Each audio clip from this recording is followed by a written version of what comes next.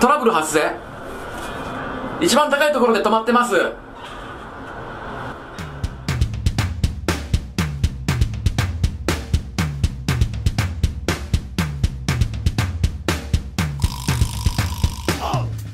もこちゃんチャンネルお願いします。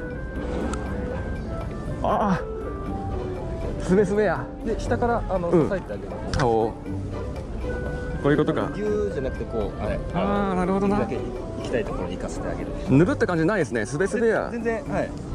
やべえ、逃げそう。じゃあもう一回こう、これで顔かとか軽くこう指でこう引っ掛けてあげれば。顔かとかあるかわからん。あ、そうです。軽く引っ掛けるだけですね。で、引っ張らずにそのまま。顔が必要。あ、絶対噛まないんで。ああ、すげえ強い。はい。はい。あ、結構苦しいものですね。そうですね。強いわ、力が。比較的力入るのも、この子は落ちそうになった時とか。怖いっていうふうに判断した時に、落ちないように力入るぐらいなんで。それ以外では全然力入って。こっちも同じ種類でしょ。一緒ですよ。で、はい、下から。すげえ。怖え。見えますか。ヘビ。すげえ。ペットショップかなんかです。いや、違います。個人で飼ってるもの。あ、そうなんですか。ペットショップかと思った。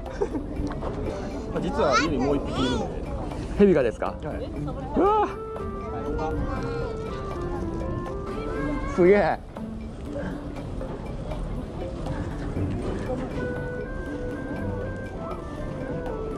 うわー、すごい。ありがとうございました。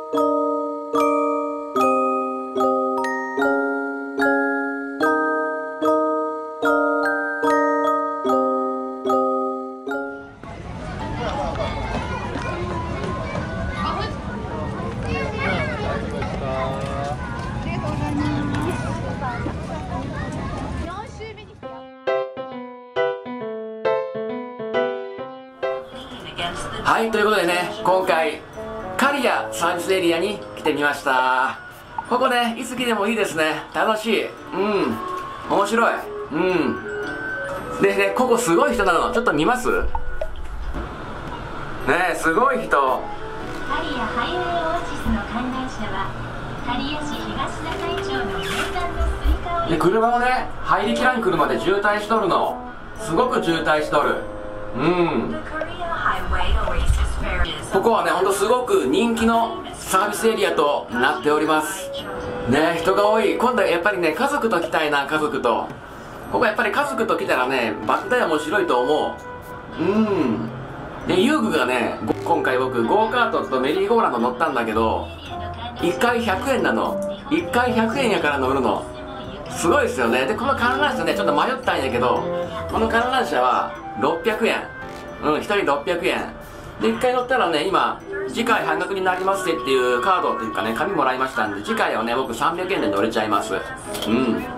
ここ驚いたのが、最初驚いたのが、ヘビ。ねあれすごいですよね。白いヘビと、ね、黄色いヘビ。僕、ヘビね、めちゃめちゃ怖いの。苦手なの。やけどね、思ったよりね、恐怖心がなかった。絶対噛まないって言うからさ、絶対噛まないって言うからね、意外と恐怖心なかった。それでもってぼちぼちね、頂上に着きます。頂上。これ頂上なんか印かなんかあるんかな。よくね、頂上に来たらまっすぐ長い棒が立ってるでしょ。長い棒がないな。大体の感覚やな。感覚で頂上決めんといけん。ほんと高いな、ここ。高い。めちゃめちゃ高い。いやー綺麗。ね、ぼちぼち頂上になります。で、今回ね、僕偶然シースルーのゴンドラに当たりまして、シースルーのゴンドラに当たりまして、どっちでもいいって言ったんですよ。選べるんですよ。どっちでもいいですって言ったら、シースルー見事ね、ちょうどいいタイミングで来まして、シースルーに今回乗っております。はい、今ここが、はい、頂上。止まってないよね。止まってる？止まってますけど。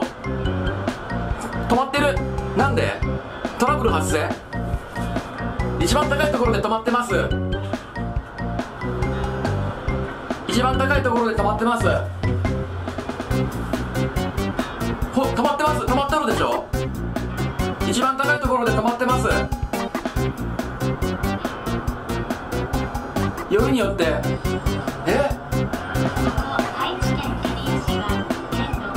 一番高いところで止まっとるんやけど、どういうこと？嘘やろ。ね、止まったのでしょ。動いてなんでしょ。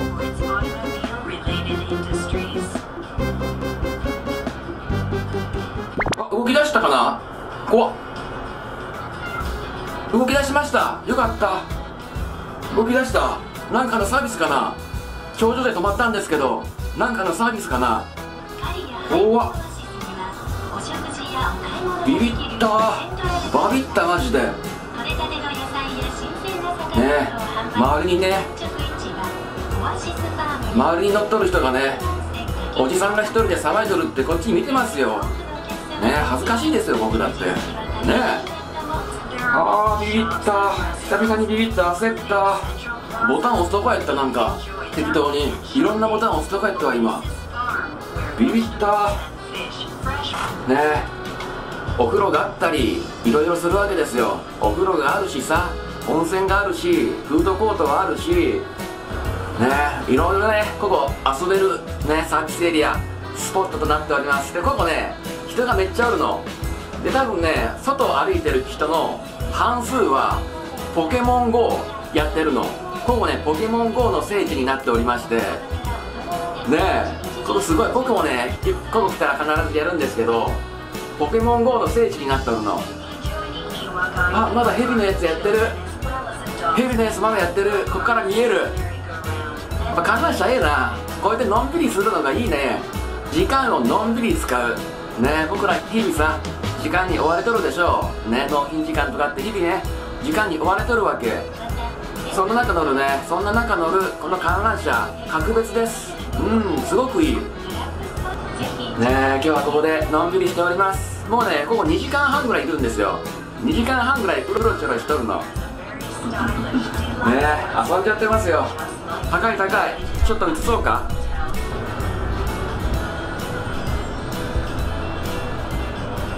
なぞなぞが書いてある。なぞなぞが、話すときは前を向くのに書くとき後ろを向く人は誰？話すときは前を向くのに書くときに後ろを向く人は誰？書くときに後ろ？わかりません。かじるたびに歯が抜けていくものは何？僕の義理の父です。義理の父親です。子供のうちは上から見ても下から見ても同じ動物は何？ゴマフアザラシ。ウリボウ。1番の答え、じゃじゃん。先生。話すときは前を向くのに書くとき、なるほどね。かじるたびに歯が抜けていくものは何？じゃじゃん。ホッチキス。子供のうちは上から見ても下から見ても同じ動物は何？猫。なぜなら子猫だからでした。むずい。これこの前もあったけどむずいな。クオリティ高えな。違うコントローラーやったんかな。はい、今ねどんどんと降りていっております。10分ぐらいかな、約1周がね。すごくのんびりできる。これいい、おすすめ。すごくね景色もいいの。そんな感じでね、今日は刈谷サービスエリアを満喫してみました。皆さんもねよかったら来られてください。はい、ということで今日はこの辺で、また明日、またね。